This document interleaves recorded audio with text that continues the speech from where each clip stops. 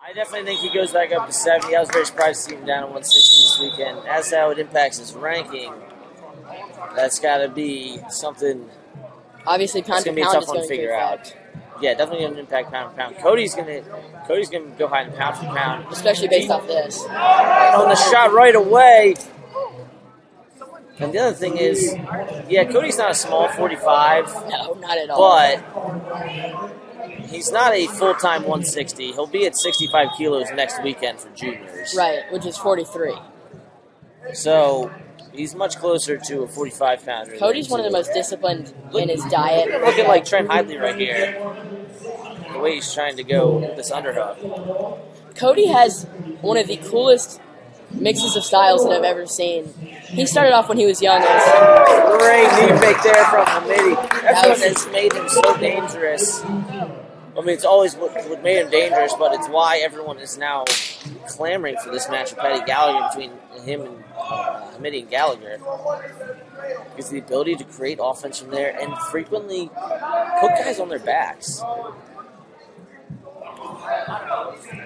The other thing this does for Hamiti is, Cody's pace and physicality, he works better from ahead. Right. We haven't seen him from behind it in a very long time. Right. But like I was saying, Cody, when he was little, he was just a very aggressive, high-paced wrestler, and would occasionally get kicked out of tournaments. He was that aggressive, and since then he's developed really good high mat IQ. He's developed really slick takedowns, and then outside of that, he's just a high-level mind, high-level wrestler. And so the balance between really slick takedowns, like he scored that elbow shrug at who's number one, and his aggressiveness is a great balance. So we got Stalkall here against Minions. And, talk about Illinois, oftentimes criticized for concentrating so much on neutral.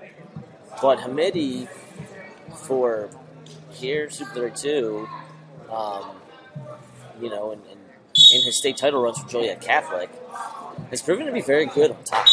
Yeah. And I think both him and Joel Vanderveer kind of bucked that trend for Illinois. For sure. Especially with, a lot of coaches will talk about guys who are tall can have an advantage on top. Right, for sure. It's easier for them. Cody just smacked the crap out of him. That's another thing about Hamiti. He seems to not get flustered much. Yeah, which you're going to need wrestling Cody. Hamiti also has a very good belly whizzer that, with Seth Gross, I'm curious to see how that That's improves. true. He's heading to Wisconsin. That's very close to a takedown. He's got the hands locked, so it's gonna be tough for this to get scored. It's close to, but it's gonna be tough for it to get scored. He's got to get off his head though. 1:23 left here, Sam. Hamiti up 3-0. Let me add that point. Sometimes when guys get cut, I forget to add the point.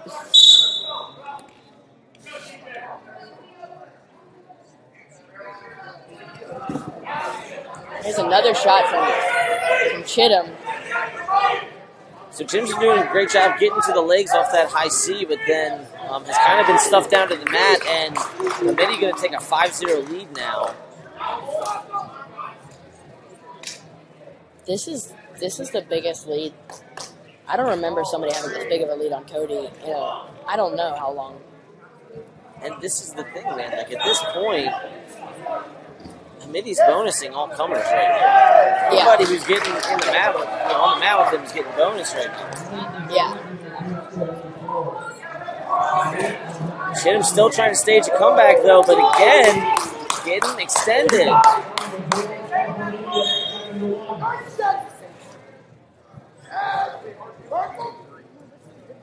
Hamiti glides quite a bit. He does. He gets attacked. It's not like an ugly, heavy snap go behind.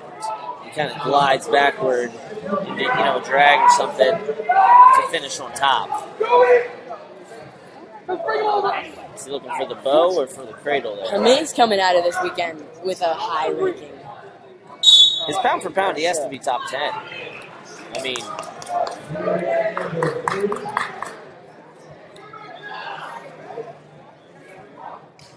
so Chittum's going to take bottom. I mean, the comeback still, there's a chance for it. But Hamiti's put it pretty much out of reach. Hamiti would have to fall off a cliff. He would. And he would. I just don't see that happening. And Chittum doesn't really have too many big feet-to-back moves. He doesn't make big feet-to-back moves, and because of the way the match is going, he hasn't been able to work his pace as much. Right. You saw there that snap to...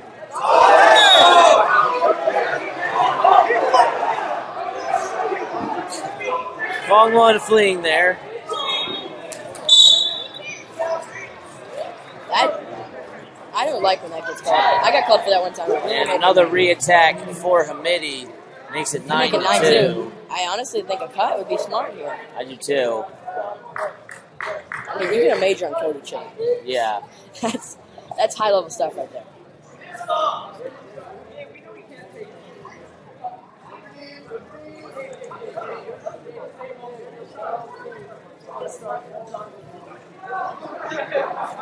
Cut him right here. So maybe keeping that foot in with the college out of bounds rules.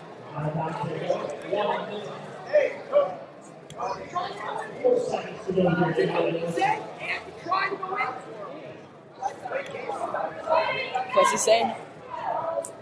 Something about trying for it. Chittum up and out here after the optional start from Hamiti.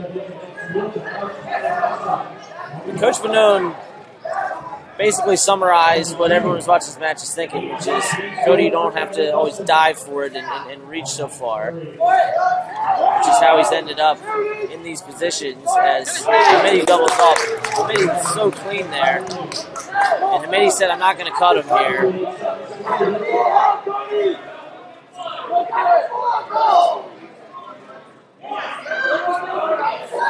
Man, who would have expected this? I don't know if anybody picked this to happen.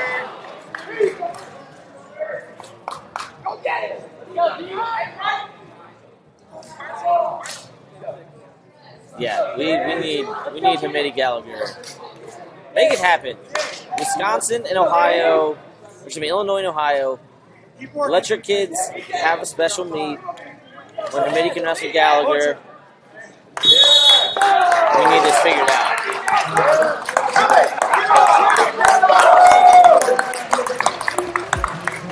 The energy's lost.